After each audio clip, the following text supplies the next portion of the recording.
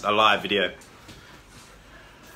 Good afternoon, everybody. Happy Fridays. I hope you're all really well. I think I just wanted to give you a Friday case that it's really important because you guys might remember Max and Snowy.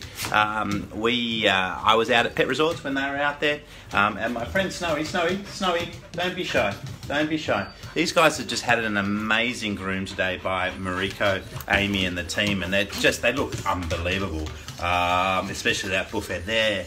But Snowy has had a massive surgery 2 weeks ago, and you can see that he's been a bit clipped. And what I want to show you is this x-ray. This x-ray is his stomach, and you'll see that the stomach is just completely round. And the stomach really should occupy just this little section up here. So really just in there, but it's all full of gas, and you can see there's also gas right through his colon. Snowy had a twisted stomach last week, and if it wasn't for the very quick thinking of my wonderful team on Sunday morning, Dr. Afir and Dr. Nikki, he wouldn't actually still be with us. Snowy had a twisted stomach. It's called a gastric dilation volvulus, or a GDV. And the good news is that between Nikki and Afir, they were actually able to resolve the issue almost instantaneously, albeit he was in surgery for about 3 hours, and he's still having effects of vomiting and diarrhea now, but he's a whole lot better. And as you can see, I mean, look, he looks like $1 million compared to what could have happened. But the main reason why I want to show you this x-ray and why I want to actually tell you what's happening is that we can fix this, or at least we can prevent it by doing a prophylactic gastropexy.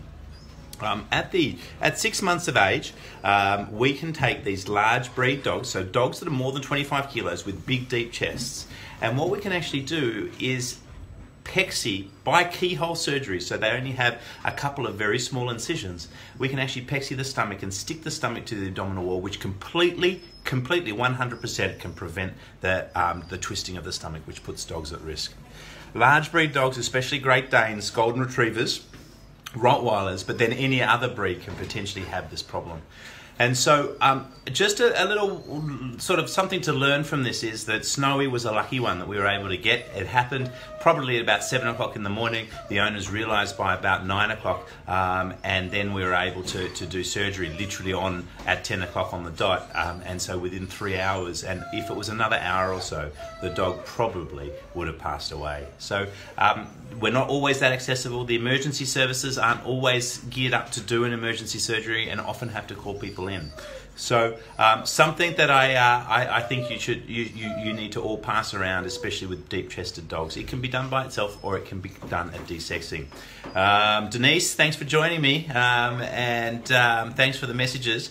Luckily, Denise only has little 5-kilo dogs. It is unnecessary in small dogs. Just a reminder, it is completely unnecessary that small dogs need to have this surgery, but any large breed dog greater than 25 kilos that has a big deep chest should have, or at least should consider having a prophylactic gastropexy to prevent this from happening. Happy Friday. Have an amazing weekend. Any problems, you know we're here, you know where to find us. Bye now.